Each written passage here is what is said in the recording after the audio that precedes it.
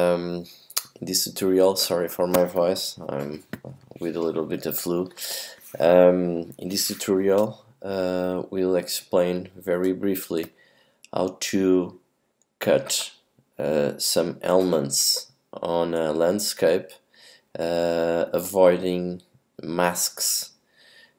So the idea is to create a simple effect as this one. How to cut, in this case, organic shapes like trees. Okay, so basically we have this image here. I downloaded from web, from madepainting.org, and we want to cut these three. So instead of doing something like this, that is look terrible, we're gonna cut it in the most easier, fast way, and probably the most perfect. So the idea is to use Photoshop, open that image, and let's cut this without using masks. So if I create a layer, the idea is to use the concept of matte, the compositing matte, which is, for instance, if you have an image, this is a little bit big, sorry, I'm gonna put here, I'm gonna rescale it down just to keep it more easier to see. So the idea is, if you have a black and white image, this is gonna be used as an alpha channel. So in After Effects or in other softwares, you can combine it, like Nuke or others, among others. So to combine these two images, you just need to put, in this case in After Effects, one on top of the other. So if you tell After Effects as the black and white image, you want to use it as a mask, so you just have to come here to Track Matte and say Luminance, Luma Matte, black transparent, white opaque, or inverted. And if it's inverted, the white is transparent and the black opaque. So the correct way, Luma Matte. So, but of course you have to have these two images totally synchronized. So simple as that. You just need to have this mask, and to get this mask, in this case to cut this tree, you just needed to paint it. So you create a new layer, you want to paint it in white because the tree is gonna be opaque, and when you start with brushes, normally you have this kind of brushes, but of course I think you already know that you can load it from here, new libraries of brushes, and Photoshop offers the natural brushes. And natural brushes, for instance, let's use this, let's try this.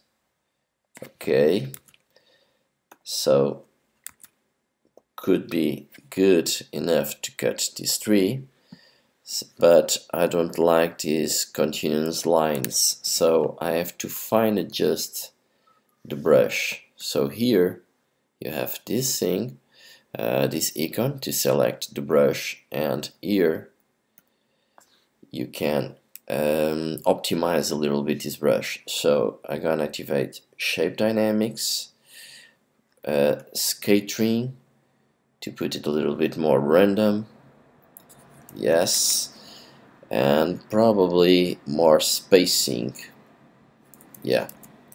So let's try something as that, a little bit of too much dust, but I think it will work. So simple as that. Now that we have a brush, you just need it to paint it like this, and you are creating the mask. Try to leave some holes because this tree is not totally opaque. I'm doing this really fast just to give you an idea. And now I create a new layer. I switch here to black, and with the fill mode I'm gonna paint it in black. Everything is black, but now I'm gonna switch the order of the layers, and now I have this image. So this is my mask. It's totally painted as this one, as you see it. Not very nice, not very clear, but it's gonna be good enough. Let's try it. Let's save it. I'm gonna save it in JPEG as erase. Okay, now let's load it here. Import file, erase. And now what I have this layer. I'm gonna double. On bottom layer I'm gonna change color just to understand what we're gonna do. I have the bottom layer with the tint to be black and white. Now on the top layer, the color 1, I'm gonna select the erase and I'm gonna bring it here, bring it down. So this is my mask to this layer that I'm gonna rename it to tree. So track matte should be not alpha, because this image doesn't have an alpha channel, is the luminous matte. So, and voila, it's done. But as I already showed to you before, I cannot move the layers separately, otherwise you're gonna have this error. So you can link, but the most useful is probably to nesting these layers, to group it. So I'm gonna create a pre-compose. I'm gonna call it tree, and now it's just one layer.